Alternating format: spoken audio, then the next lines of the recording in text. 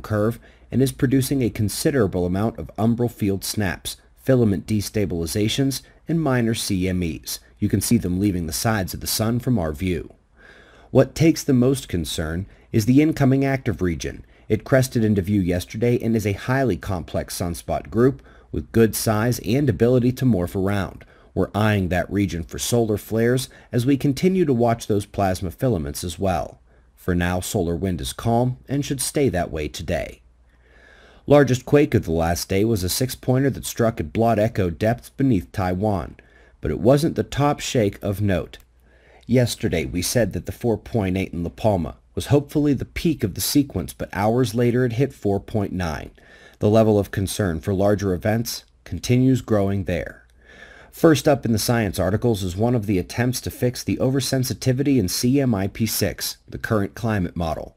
Turns out that with cloud radiative forcing uncertainty that is still out of reach, no progress on those biases in this work, probably because they didn't include the rest of the forcing factors.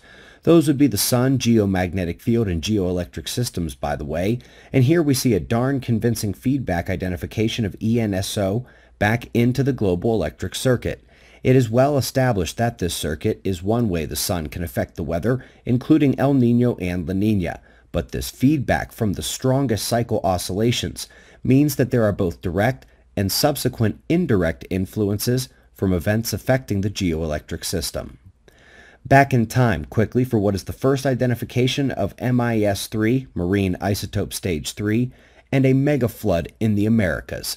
This one was centered in Canada. It matches the Greenland and Vostok event about 60,000 years ago, they think, but their timing range actually means it could have also been Le Champ or Mono Lake.